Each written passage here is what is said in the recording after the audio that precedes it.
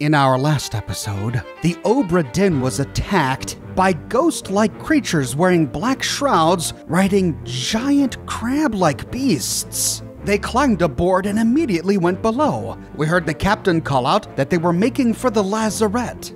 The sailors fought valiantly, but suffered heavy casualties. One of the creatures was burned to death, and the other was shot with a blunderbuss at point-blank range. We found a memory that led to that scene while exploring the starboard bow bosun store on the cargo deck. But while we were down there, we discovered a bunch of barrels in the port bow bosun store, and from one, a bunch of flies. What are a bunch of flies doing coming from this barrel? Every time we find flies on the Obra Dinn, they're always hovering over some sort of human or animal remains. Could this mean...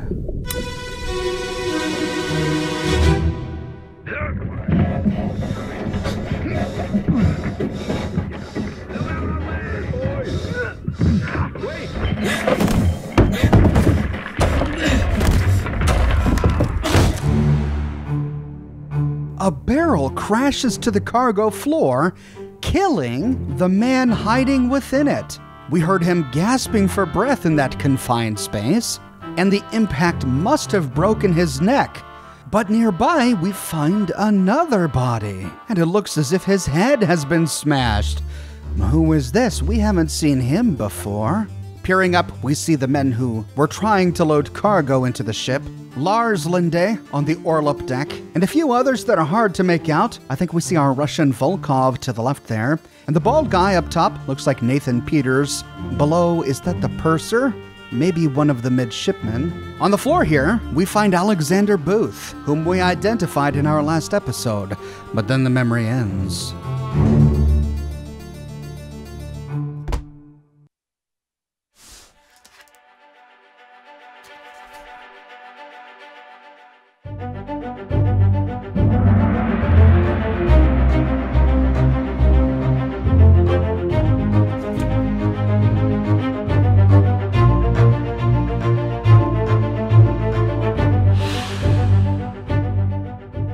Chapter 1, Loose Cargo, Part 2. So we finally get to explore the very first chapter in this book. On the cargo deck, an unidentified stowaway, expecting free passage and eventual freedom, was instead crushed inside a falling barrel. And it appears that the sailors never realized what happened. The remains rotted in this barrel for the entire adventure.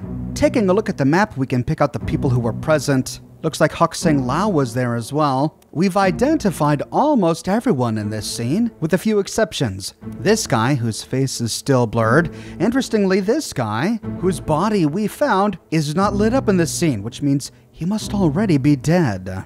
And we find one other face here that's still blurry, a man we have yet to identify. Moving out of the book, we can further explore the memory. Turning around, we see the bald man with the blurry face. It may be possible to identify this guy at this point through a process of elimination, but we won't be able to record his fate until a bit later.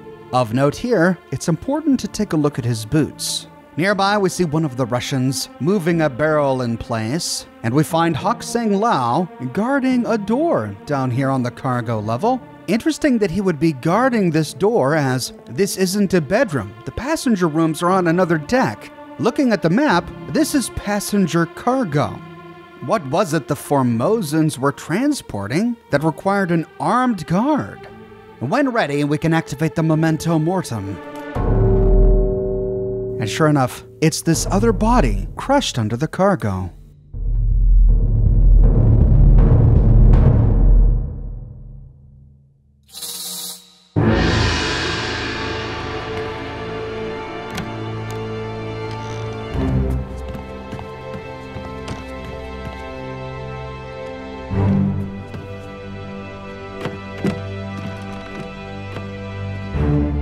It takes us out of the bosun's store towards the middle of the cargo deck. When ready, we can explore the memory.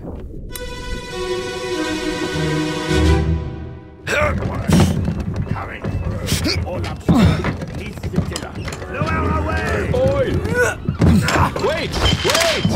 No! Down below!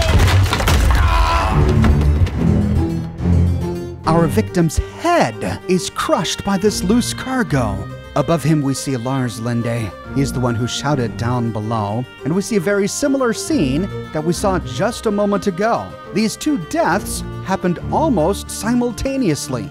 This one happened first. It was the very first death to happen aboard the Obra Dinn.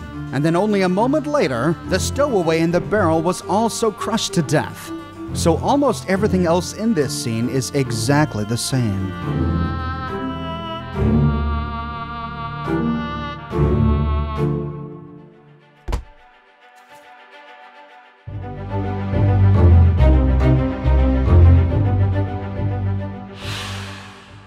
Loose Cargo, Part 1, on the cargo deck. The face of our victim here is unblurred, and we can easily identify him by recalling something that was said in a previous scene. If we go all the way back to Chapter 7, The Doom, Part 1... Let me on. Over my dead body, you bloody Dane. Huh? How's that? There's no cause for trouble, boys. Get in the boat. Thought I'd forget. You killed my brother. What? That was an accident. The ropes. It wasn't his fault. I saw the whole thing. Lies. I shouldn't have waited so long. No, don't. That's right. Nathan Peters killed Lars Linde, blaming him for the death of his brother. Lars Linde said it wasn't his fault, and Alexander Booth supported him. He said it was the ropes. What just happened in this scene? The ropes snapped. The cargo fell to the cargo deck, crushing the head of this victim. The victim whose death Nathan Peters later blamed on Lars Linde. The death of the man who is the brother of Nathan Peters, which means this victim's last name must be Peters. Taking a look at the manifest, the only person on the ship who shares the same last name as Nathan is number 60, Seaman Samuel Peters. Therefore, our victim here with the beard, who just so happens to also be right next to Nathan Peters in the Life at Sea sketch, must be Samuel Peters. And he died by being crushed by cargo. Once we've made our identification, we can take a look at the Life at Sea sketch, but we see all the same faces that we saw in the last one, since this death happened only a moment before the last one. We can examine the scene more closely, but we walk away with a lot of the same information.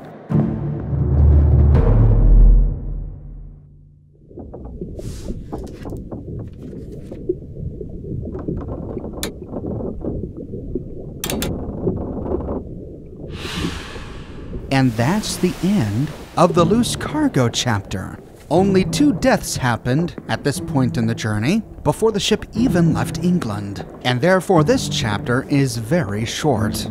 But the book more than makes up for this chapter's brevity in the next chapter, which I'll cover in an upcoming video. I publish many videos each and every week on my channel, so if you don't want to miss it, be sure to subscribe and to click that bell notification button.